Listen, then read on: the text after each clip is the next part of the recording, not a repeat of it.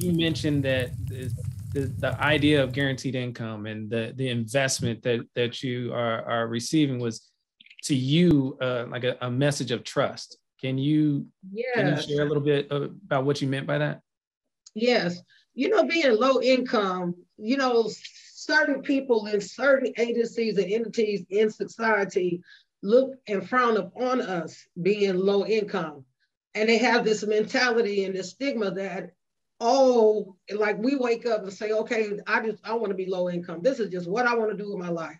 But that's not the case. And so those who are naysayers and are not, do not try to promote or help or encourage, for you guys to give me, I'm hoping the other recipients feel the same way, for you guys to give us this opportunity, it lets me know that I am thought about, that I do matter, and that I do, that I'm worth something.